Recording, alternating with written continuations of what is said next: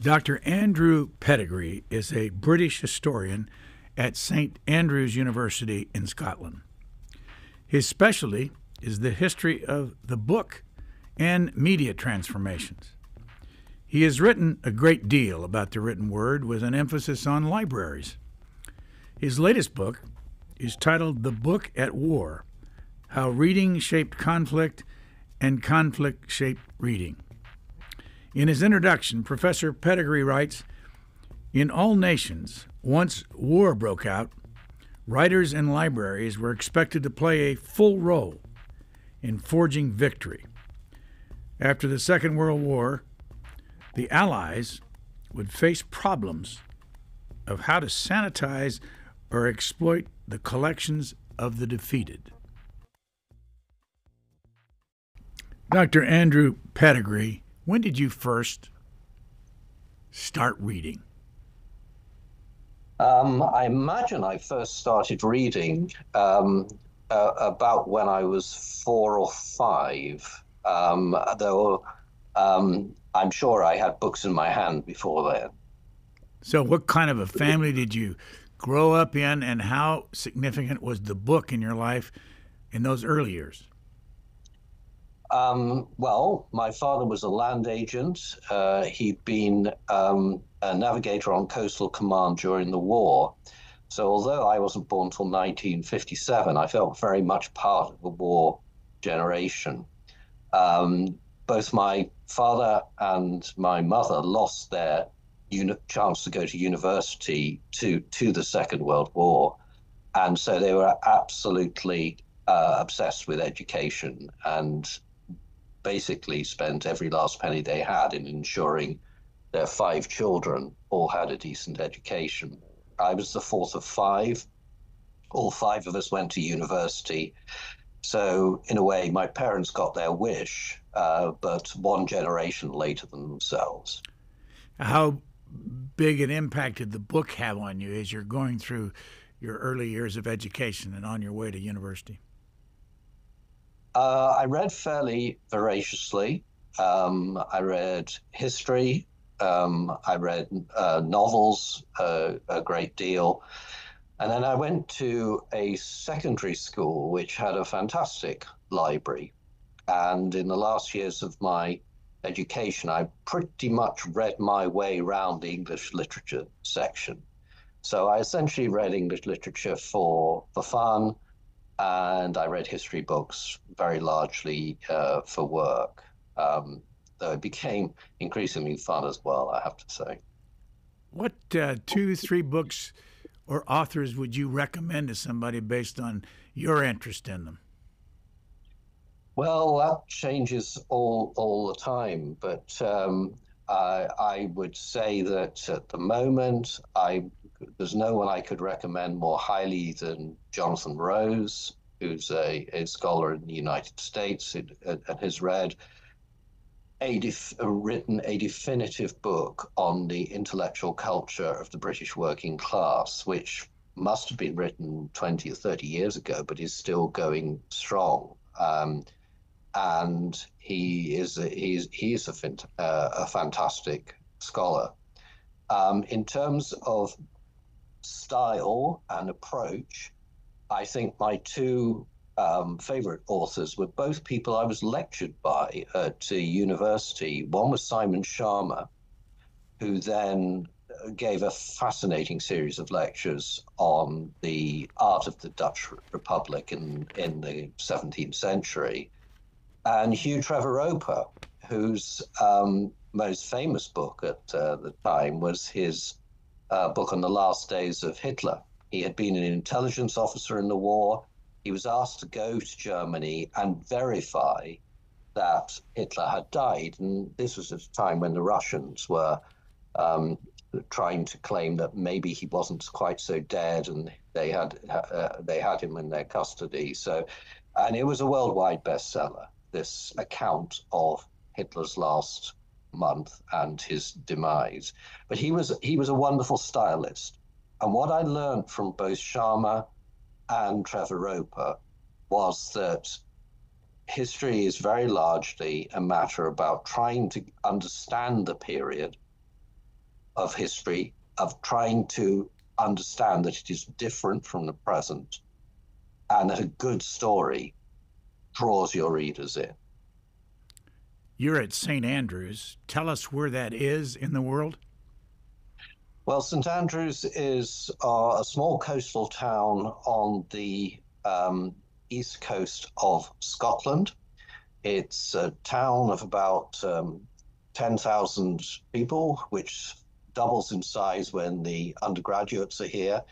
It has an ancient university. We are over 600 years old, which is now something of an elite university too. It's in the last years, it's become the first university to beat Oxford and Cambridge, the top of the best university guide table. So we're very, very proud of that achievement. It's got a very strong tradition in the humanities, and it's a wonderful place not only to live, but also to have brought up my family. I came here in 1986. I'm still here, and will probably finish my career here. So I know you've had Americans in your classes. I've met too many that have gone to St. Andrews. Is there a difference, or what is the difference between an American student and a British student? Well, that's a very interesting question. It was one which I was conscious of when I first arrived here. Very conscious of it, because St. Andrews wasn't as strong a university then that it is now.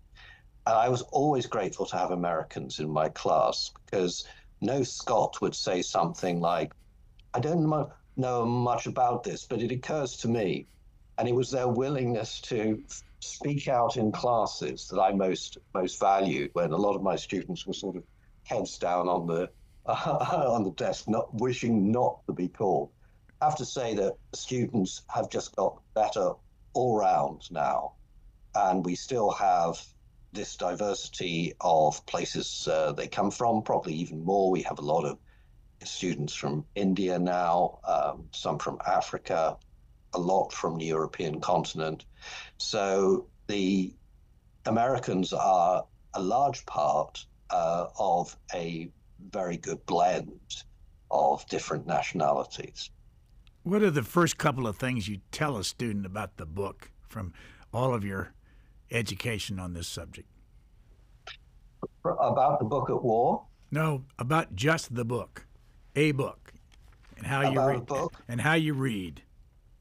Well, I would tell them that you learn much more deeply if you have a physical book in hand rather than a digital surrogate. I think the scholarly research is just beginning to be done on that, but I think it's clear that there is something about where text appears on a page which fixes itself in the visual memory in a way that scrolling down of a digital version really doesn't. I would also tell them that there's never reading wasted.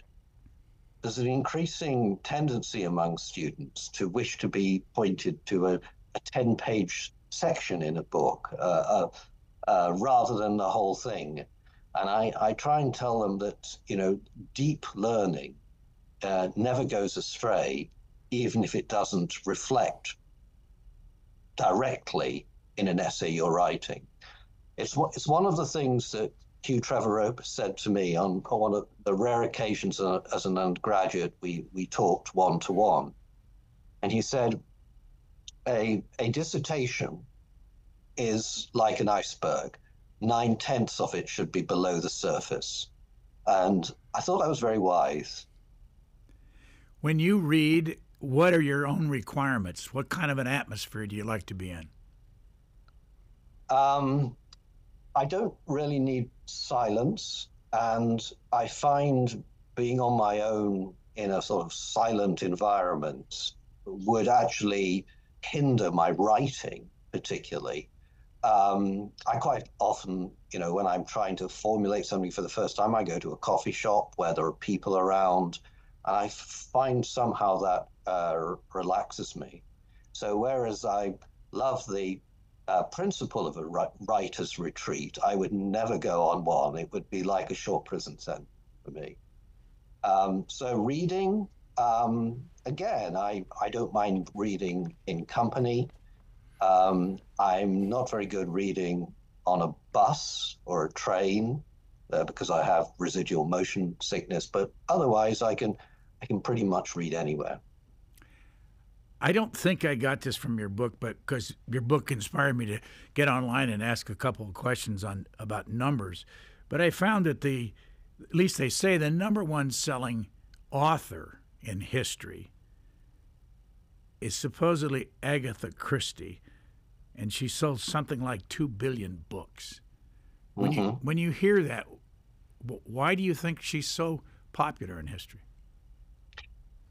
Well, I mean, I'm very surprised that she would ever be classified in that way because she's a detective writer who, in her own day, was writing about her own time. So she was not, in that respect, even a historical novelist. She was writing mostly about contemporary characters of her own invention.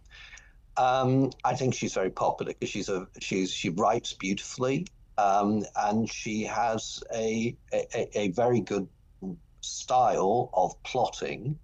The plot always comes out in the end, and you don't feel you've been fooled by her, leading you up dead ends a great deal. And also, like many very successful authors, she was extremely prolific and she'd established a very clear brand. So if you get to the point where people will read anything that you write, you're obviously in a very good condition. You talk about a lot of figures in history when you're writing in your book about war and the book At War. I want to ask you about Winston Churchill, who I found a number that said he wrote 43 book-length works in 72 volumes. What about the book? What about the book and Winston Churchill, and how does it fit into your story in the book? Well, one of the things that, I mean, as you've probably seen, my book, The Book at War, does spend a lot of time talking about the Second World War, and certainly is predominantly about the wars of the 20th century. That's because this was the first time in history when the troops were almost universally literate. So instead of treating them like people who can just be ordered around, you had to take into account that they had to be invested in the conflict in which they were fighting. Now, what I also recognized in doing this, that very unusually, most of the war leaders, Stalin, Hitler, Churchill, Charles de Gaulle even, were themselves established authors.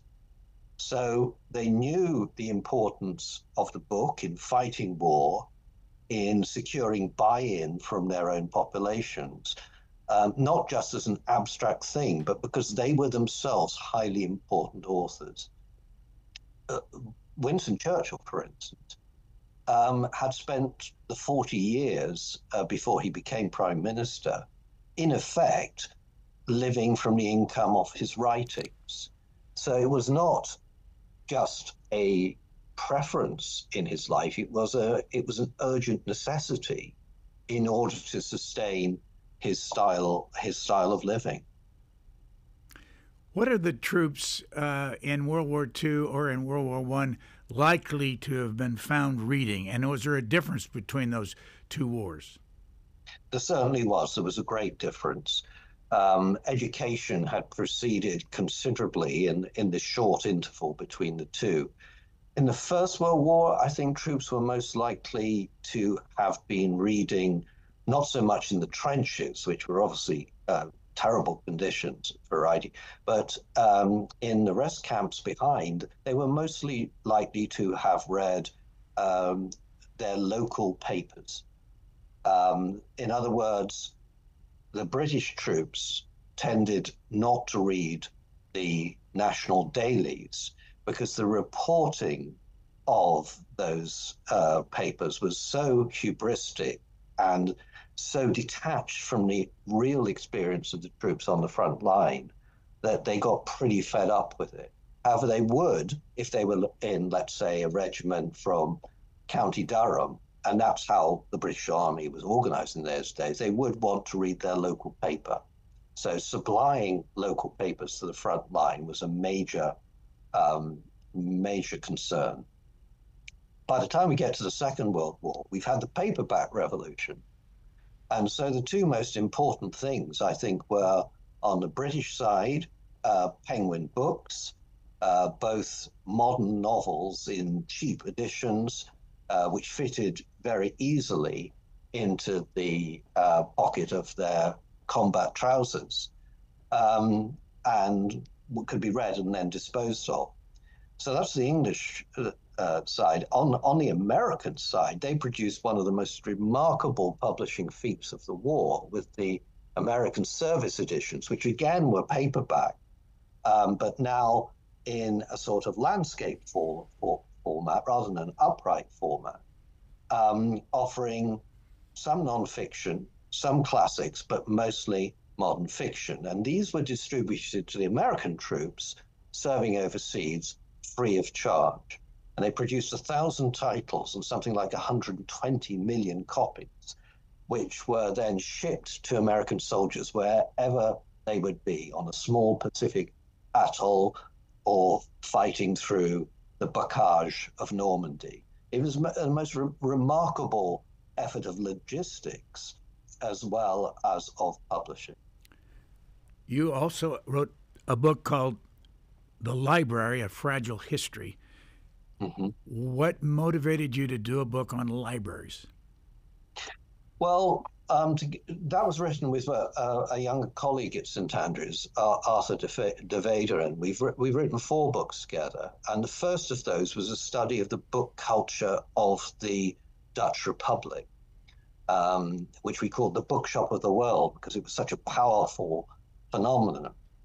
And what we discovered there, through doing a lot of work with auction catalogues, is that private collecting was one of the things which really motivated the publishing industry, and also actually all through history has helped in the preservation of books, private libraries. And so we wondered why this wasn't more of a phenomenon in the history of libraries as it had previously been written. You know the sort of book, the 50 Great Libraries of the World, libraries you have to see before you die. And by and large, those libraries are very unusual in the fact of their survival. And the point we make in our history of libraries is that this cycle of growth, deterioration, disposal, and reconstitution is constant through history. It's not a factor of the digital age where there's some existential angst about the future of the library, certainly the public library. It's just a normal part of the cycle of life as far as books are concerned. I mean, when you think of it, very few of us want to live our lives surrounded by our grandparents' furniture or their choice of curtains. There's no real reason we should want to be burdened with their libraries either, which is why in the 17th century, auction sales of private libraries became such an important phenomenon of recycling books to different owners. So what kind of a library do you have? Well, I'm sitting in part of it. I would say if there's one thing that keeps me awake at night, it's the thought of what's going to happen to it. So I have made dispositions now that the University of St Andrews has undertaken to take any of my books that they don't already have. My graduate students and colleagues will receive others of them. I'd say I've got about 5,000 books. I disposed of about 1,500 last year on subjects that I didn't think I'd be going to write another book about. But it's a hard habit to kick. During the COVID lockdown, I probably bought online about a book every second day, and with my wife also stocking up. That so every time I come onto a new subject, I'm now beginning to work on a history of the newspapers in the 19th, 20th century. So I'm buying again for a new project.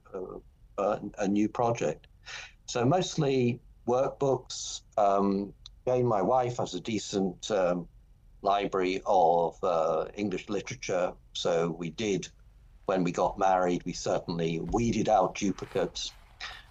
So I would say about 5,000 books at the moment. Back right after the wall came down in, excuse me, in Germany, we did some programming over in Berlin, and a monument that I will never forget was on Unter den Linden Street as you walk down in the right in the eastern part of the city. There's the empty library right outside the old State Opera. And as you know, in 1933, they burned a lot of books there. But if you look at this monument, you look at a piece of glass on the street, it's flush with the plaza, and you look down into a bunch of white shelves and they have no books on them. Have you been there? And even if you haven't been there, why do they have this monument today to the burning of books? Well, it was a very traumatic aspect of German history, and I think it's a relatively recent memorializing because, of course, during the period between 1945 and 1989, that was part of the communist East German state, as was the old site of the what in effect was the Staatsbibliothek, what was in effect the National Library. And that was very difficult because during the last years of the war, that library had sent all its books east to get away from the bombers coming from the Americans and the British side. But that meant that when the borders were adjusted, none of those books were coming back. So you got a situation where the residual books of the Staatsbibliothek were in the East, whereas the card catalogue was in the West. And neither would hand the other one back. So now they've all been reunited in one place.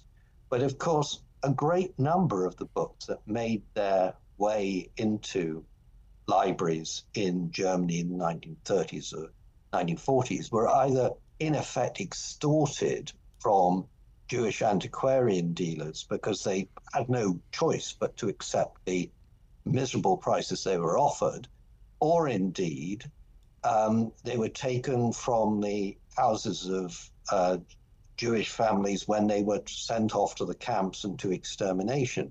And many of those books are still in German libraries. The period after 1945 was a period of forgetting. And it's only really in the last 10, 15 years that German collections have began systematically addressing what they hold. So the memorialization is a memorialization not just of what was lost through these terrible deeds, but the sort of emptiness of the initial response to this problem. What motivated the students and the professors at Humboldt University, which is right across the street, to come over and help burn 20,000 books? And I understand there were book burnings all over Germany. Well, in an ideal world, you would hope that students and professors would be a beacon of light when hostile regimes are being established. But it doesn't prove to be the case historically. Students, professors, lawyers, clergy, judges, police are always among the first to jump on the bandwagon. When Hitler was on the verge of coming to power, someone said, well, you've got to You've got to conciliate middle classes and have them on your side. He said, I will have no trouble with the middle classes. And that's how it proved. The students were some of the most enthusiastic supporters of Nazism and were equally keen on dislodging Jewish professors from their positions, not least because that meant a promotion for some of the less able people who wanted to go into academic life who had struggled to get a position up till then. It's also the case that the German universities were very conservative institutions before that, so some of them quite sympathized with the hostility to the Weimar Republic that the Nazis had. So it wasn't a great surprise. The book burning itself was rather performative. Actually getting all these books out of libraries was more difficult because the new regime issued rather general instructions, the type of books that needed to be removed. And you had to be a pretty skilled librarian to be able to work out, which particular books were covered by that. It made a great impact in the United States, which led to counter demonstrations the very day that the book burnings took place. But in demonstrating, the Americans might well have been forgetting that in 1917 and 1918, they removed all the German books from school and public libraries and burned some of them. So that this wasn't a purely German phenomenon. Joseph Goebbels, you say, wrote a novel called Michael back in 1927. Have you read it? And how good a writer was he? Well, I haven't read it, but what I have done is I've looked at some of the statistics of library borrowings. Now, public libraries had no choice but to take multiple copies of Hitler's Mein Kampf, Rosenberg's attempt at contemporary history, and of course Goebbels's novel. But whereas Rosenberg's impenetrable work remained on the shelves for 5 long years, Goebbels was actually quite frequently taken out and read. So I think the claim that he was a novelist of some skill bears up. What's Hitler's relationship with the book? Both his own relationship with Mein Kampf, but his attitude during the World War II. What to do about him? Well, he was a very bookish individual. He read particularly history, and he was very interested in architecture. So his personal library, as revealed at the end of the war when it was removed from his property in Bavaria, he was bookish. Of course, being Hitler, he got given a lot of books too. And they have been an interesting study because some of them, it's clear that he didn't make his way much beyond page 10 or didn't read them at all, but they were sitting there. Mein Kampf was originally something of a publishing flop. The first volume of 2 sold only 1,500 copies on its first publication, and the second volume would not have been published had it not been the case that the publisher was a fervent supporter of Hitler. And it's only really in 1933, as he's coming close to power, that sales begin to pick up. And actually, it's only in 1939 when there's a full English translation of it. And it sold quite well in England and the United States, unrestricted by the governments. They thought, I think with some truth, that the more people read Hitler, the more determined they would be to try and get rid of him. Something like 9 to 12 million copies were sold of the German edition, sold or given away. A copy was given to every pair of German newlyweds to decorate their new marital home. But it may well be that it was a book more owned than read. During both World War I and World War II, who did the best job, meaning a country that did the best job of protecting books? Well, do you know, I would say Italy. The Italians have an extraordinarily strong bibliographical tradition and of library training. And of course, they were vulnerable in both wars to attack. And by the Second World War, everyone was terrified of bombing. So it was the Italians who devised the protocols of to what libraries should save and what they should keep on their shelves. And as a result, only a tiny proportion of the magnificent book stock of Italy, particularly their early printed books, was lost. It helps that they had a lot of hillside castles and medieval buildings where the libraries could send their early printed books. So they did very well out of it. Problem for the German librarians was that if they sent their precious books away, that might seem to indicate a lack of confidence in the dictator and his acolytes. So they were slow to send their books away. And that meant that, they hadn't reached safe haven by the end of the war. What about Great Britain? How did they handle the books? Because they had, as you obviously the Blitz and the bombings of London. Well, they were slow. They were slow to take much action. The first priority was to deal with the more priceless objects in the British Museum and the priceless pictures in the National Gallery. There was a plan in place for them, and they were taken off to depositories, mostly in Wales, some dry salt mines. Eventually, and I think only after a raid had damaged the British Museum, which was where the British Library then was, did they begin to send quantities of books away. And here, the fact that the Bodleian Library in Oxford had a new building with very deep stacks built, but it wasn't yet full of books. So a lot of libraries took advantage of that to send some of their rarest materials there. I think by the end of the war, they were shielding the books of some 70 different libraries. They say that Mao Zedong's Little Red Book sold 100 million copies. What's your take on that? The value of that Little Red Book. What importance did it have?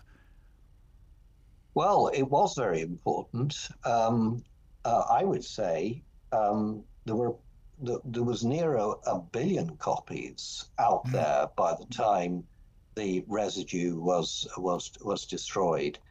It was first of all intended as a morale boosting vehicle for the armed forces, and then it began being distributed to the population in general, and then it began being translated into a myriad of different languages. It was important. I remember in my school days, as a youngster, it became known that if you sent a nice letter to the Chinese embassy in London, they'd send you a free copy.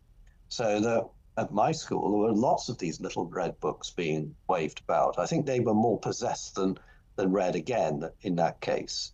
But they were very influential in just about any communist movement of the 1960s and 1970s in the developing world that you could mention. So it was a book that went around the world, and certainly in terms of sales, it outdid any of the Second World War leaders.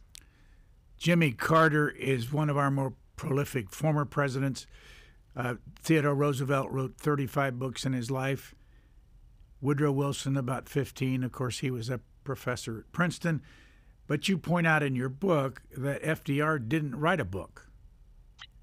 No, I mean, I think FDR had an amazing turn of phrase and the ability to encapsulate an idea in a pithy expression. but he was more one for the fireside chat of his radio broadcasts. And also, by nature, he was more a journalist than an author.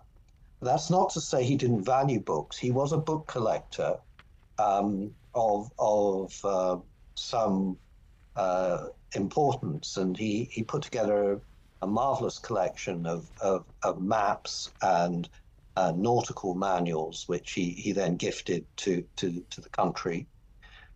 So he knew how important books were, and how important books were to the waging of war, which is another very important point about his contemporaries, that they recognized that you couldn't anymore wage war without having the resources of research libraries to help you learn about your adversaries, to let you learn about the terrain where your soldiers might be serving, and to understand the ideologies which had led to this sort of conflict. Where did you do your research on the book At War? You tell us in the acknowledgments some of the places you went, but give us some insight in how you went about it. Well, this was to a large extent a COVID book. I think some of this emanates from previous, all the time I've been working on other projects. I think I've worked probably in about 300 different libraries worldwide, though often looking for different things at that time. But of course, that leaves a residue of material which you can use. What I did find is that whereas when I was working on 16th and 17th century subjects, there wasn't a lot of literature which it's very difficult to buy contemporary books from that period, and very expensive.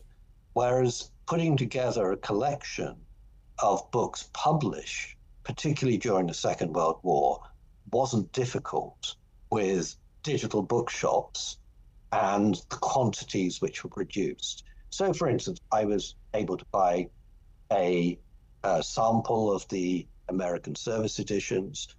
I was able to buy probably 30 or 40 wartime penguins. And of course, many of the interpretive books are also not difficult to get your hands on. So, although for much of the time I was writing this book, we were in COVID lockdowns in the UK, I was still able to make pretty good progress through the things I could get sent to me through digital purchases. The other thing I read a lot of was diaries, and that's a relatively copious feature of the Second World War, not least because of an organization called Mass Observation, which encouraged people to send in weekly or monthly reports of how they were getting on, basically. So I read those through largely to see how much mention they made of books. And that was really interesting, really interesting. And you found that some not very bookish people were reading quite a lot.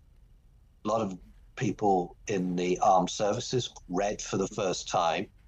Prisoners of war, of course, read copiously because there was very little else to do, and would say afterwards that if there was one good thing that came out of being incarcerated of prisoner of war camps, it was the fact that they were able to read so intensively. On the other hand, many people who read regularly before the war were so busy in wartime, and that went for many women who took on so many extra responsibilities, that they read less. So war completely transforms both the publishing industry and the nature of the reading people are doing.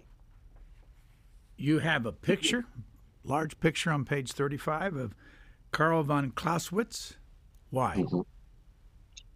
Well, because I thought it was important in this book to talk about books specifically about the art of war. Now, those go back a long way. You can trace their origins to the 6th century BC and a Chinese general called Sun Tzu, who wrote one of the first manuals on on how to wage war, and actually it's come back into some interest now. But Clausewitz became very important because of the extraordinary success that the Prussian, that is German armies, had in the middle of the 19th century. Until that point, it had been all France, France, France, because Napoleon was seen as the best battlefield general of the modern period. So if you went to West Point in the 1830s and 40s, you'd see the shelves covered with French books, and French was a compulsory subject if you were an officer cadet at West Point. It was only with this smashing series of victories that the Prussians had over Denmark and then Austria and then finally France that people began to think, where do they get this military brilliance from? And it's then that Clausewitz, 50 years after his death, became a pertinent factor in military strategy and in the teaching of the war colleges such as Sandhurst in England. What's the story on mass observation? What is it? Mass observation is a government project which was set up right at the beginning of the war, if not a little earlier, intended as a sort of opinion polling of morale. And when the crisis of the war passed, it was continued because the people running it were finding it so interesting what people were writing in with to say about what they were doing, all the new duties. And of course, on the home front, one of the most salient emotions is anxiety. Virtually every household, and this will be the same in the United States, virtually every household will have a son or a brother or a sister or a parent off at the war. It's something which is a common experience. And so although America wasn't much bombed, Britain was quite a lot bombed, they had this in common in that they all had people who were away from home. The normal dynamics of the family had been upended by this war, which meant that people took to diaries as a way of articulating these feelings when the people they would normally have talked their feelings through were often no longer there. And alas, all too many would never return. You mentioned Nella Last. Mm-hmm. Who was she, and how did she fit into this story? Nella Last was a housewife in Barrow-in-Furness in Cumbria on the northwest coast of England, which was then a major shipyard. So it was a community which suffered quite a lot of bombing itself. Nella was a devoted reader, self-educated, like many women of her generation. But when the war came, she also became a major diarist. She wrote something like 2 million words to mass observation during the war. A steady 1,000 words a night, would you believe? And it's a wonder she was a wonderful diarist. She has a very interesting story to tell about her family, relatives. She's very aware of social class and the subtle gradations of social class and what marks out the socially aspirant hoping to move up from working class backgrounds to the moneyed people in the local community. But she was also transformed herself. She went and worked in one of the restaurants for the troops that sprang up everywhere. She started a shop for the Red Cross with other volunteers. She started a kitchen garden, which everyone in Britain was urged to do so as to have to import less food. And she looked after her husband and cleaned the house and did everything, really. So her literary efforts were now put into her diary rather than reading. So she scarcely mentions reading a book during the 6 years of the war. Can somebody read her diary today easily? Like, for instance, if you live in the United States? Oh, yes, there are, I think, about 4 different volumes, which are excerpts from or um, or selections of one sort or another.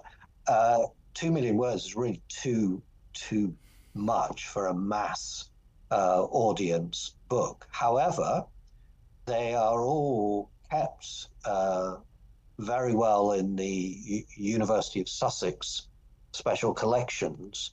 And so if you go onto the into a browser and type mass observation Sussex, that will take you to the website, and you'll be able to find how you access a particular diary.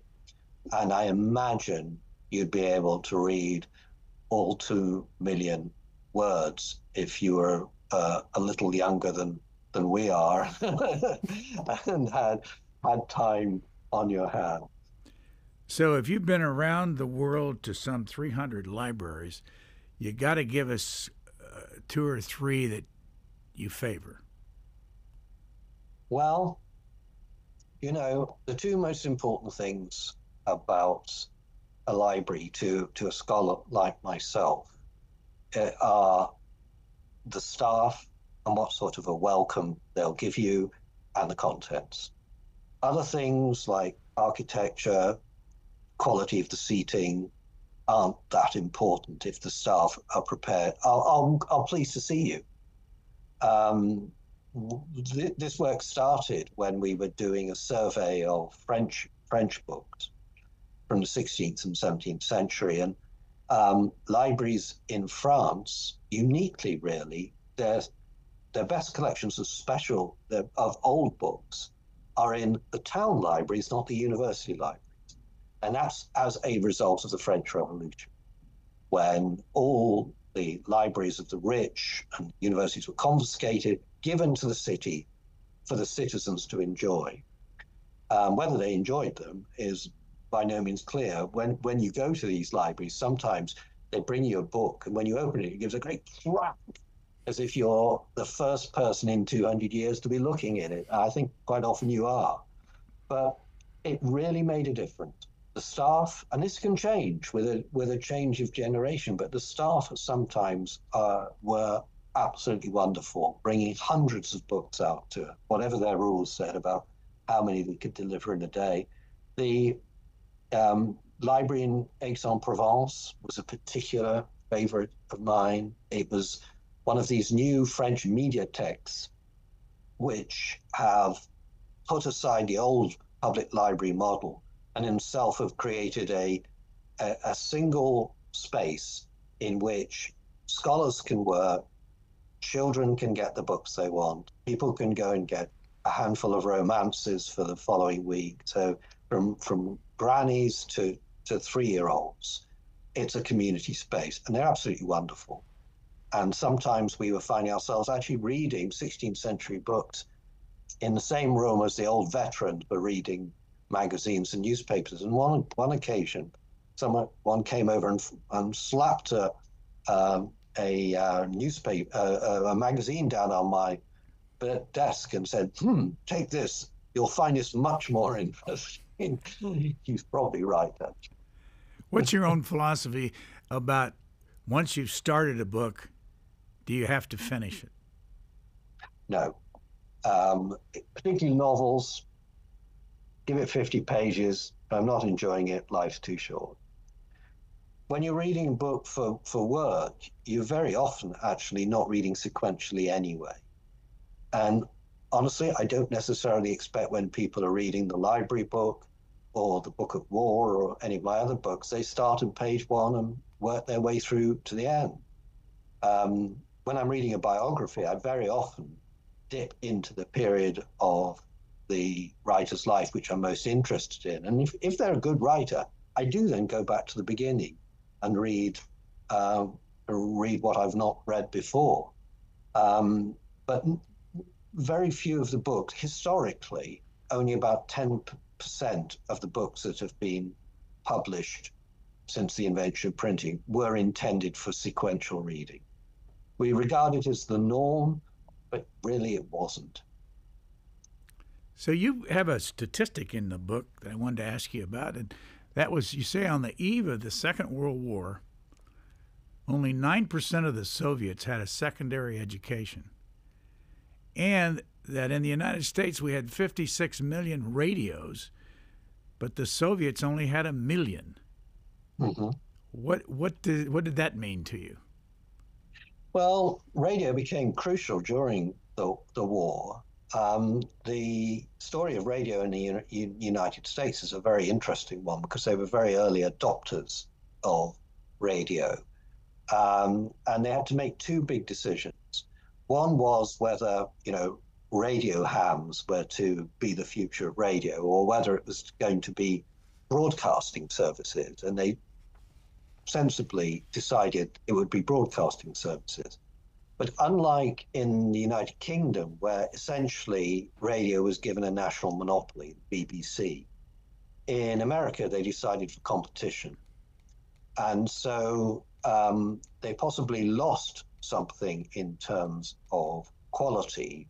A lot of early radio was mostly music and advertising, but they gained something in terms of range. And Americans and the British were very early adopters. They were quick to buy radio sets, which became the centerpiece of the home in a way that made people who valued print quite nervous at the time. Families were no longer sitting around the table, each with their separate books. They were now listening to the radio together. Likewise, in Britain, the newspaper barons got together to insist that the BBC was not permitted to broadcast news at least until a certain number of hours after the papers came out. And they weren't allowed to discuss anything which might be discussed in Parliament in the next 14 days. So this, of course, went by the wayside in the Second World War, because radio became the way that population followed news. Now, Russia, there weren't enough radios. I think they even insisted that at one stage in the war that everyone hand in their privately owned radio. So instead, they provided a service of loudspeakers around the town from which the news could be broadcast. And a lot of those were in Moscow. And then this was still being used in China, for instance, in the 1960s. So you'd not only have your little red book, but you'd hear selected quotations of Mao being blared out all over the town through these loudspeakers. So radio was very important, but it was used in different ways and to different extents in the different combatant countries. Of course, in the occupied countries, let's say France and the Netherlands, you weren't allowed to listen to the radio at all. At the end of World War II, as the Russians came west, how did they treat books throughout that Eastern European area? And what was their philosophy of what it should be like in their segment of Berlin and Germany? I think their attitude was maximum punishment, maximum humiliation. As soon as they got onto German soil, they were determined that the Germans should pay for the awful behavior of their troops in Belarus, Ukraine, and Russia itself, where they destroyed virtually all of the institutions of culture, including all its libraries. So they had no scruples whatsoever in removing, even from its communist part of Germany, its sort of client state in East Germany, as many of the rare books as they chose, as much of the technical literature they could get their hands on. And all of this was trained back to Moscow and Leningrad. And indeed, this was so much that it was some of it never even found its way into libraries. Shortly after 1989, they came across 2 million volumes of this war booty, which had simply been allowed to rot into one's thinking mass in some former church. And even now, the Berlin State Library doesn't really know where all of its books are. They have started noting when a copy is known to be in Poland or library in Russia. But this humiliation strategy extended also to private houses. So inhabitants would return to their houses after after fleeing away from the Russians and found total chaos, and often books having been taken off their shelves, torn to bits, simply to make the point that the Germans were not a civilized people, and they had not behaved like a civilized people, so they could not expect to keep the accoutrements of civilization. What's the story of a man named Stephen Spender? Well, it's an odd story because Stephen Spender was a poet, a left-wing poet who had spent some time in Weimar, Berlin with Christopher Isherwood and W.H. Auden. But whereas they went to America, he returned to Britain, and he became a sort of fixture in everybody else's story. He was popping up everywhere, sent to examine librarians in Germany after the war to see if they were Nazis or could be trusted in their positions. And he came back and became involved in magazine publishing. Turned out the magazine was being financed by the CIA, so that didn't go so well, and eventually just became a grand old man of English letters. So longevity counts for a lot in public life, and Stephen Spender sort of outlived them all. A famous publication, if you've been in the military, is Stars and Stripes, and you point out that Stars and Stripes, the American publication that's been around for a long time, had an impact on Winston Churchill. Yes, because it was so well resourced and so well organized, so that a certain number of pages would be sent out from headquarters in Washington and New York, and then the local edition could have 2 or 3 pages for its own local news. It was brilliant and brilliantly illustrated, and attracted some really significant journalists to it, or people who would later become journalists. And Churchill said this and wrote on little notes, why don't we have anything like this? Because the British forces newspapers had been a much more ad hoc development. Started actually in the Scottish Orkney Islands, where the naval fleet had its refuge and had something like 60,000 service men and women stationed there during the Second World War. So they came up with a forces newspaper called the Orkney Blast, which was published once a week up there, and is actually very professional. But forces newspapers cropped up everywhere, in every theatre of war. Even journalists on a troop ship might start a ship newspaper just for the duration of the voyage. But Stars and Stripes was in a different league in terms of its professionalism and the journalistic values. Got to let you have your time back, but before we go, where were you born? What city? I was born in Real General Hospital in North Wales. My family moved to Shropshire when I was 1, so I identify very much more with Shropshire than this accident of birth in North Wales. Where did you go to university? Where did you get your PhD? I went to university in Oxford, and I stayed on to get my PhD there. And then I had 2 years in Hamburg as a postdoc, 2 years in Cambridge, and then up to St Andrews, 1986, where I've been ever since. When we started this conversation, you said that St Andrews is being judged as better than Oxford and Cambridge. What do they judge it on? Well, this is a special survey. There's 2 or 3 newspapers which do an annual survey, which is essentially to assist students in their choices. So that has a range of criteria: teaching quality, student destinations, whether they succeed in getting jobs, student satisfaction as recorded by themselves, and retention rates. How many of the students that start with you end with you? Now, it must be said, these are metrics which favor us.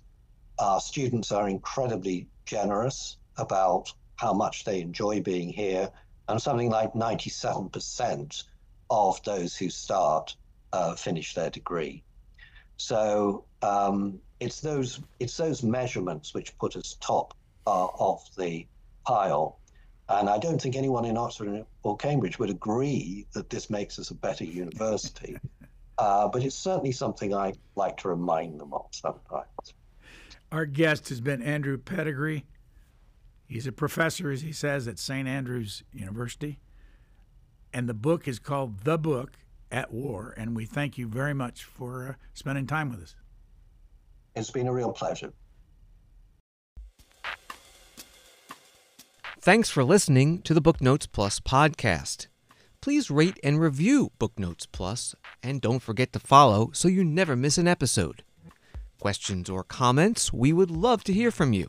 You can email us at podcasts@c-span.org.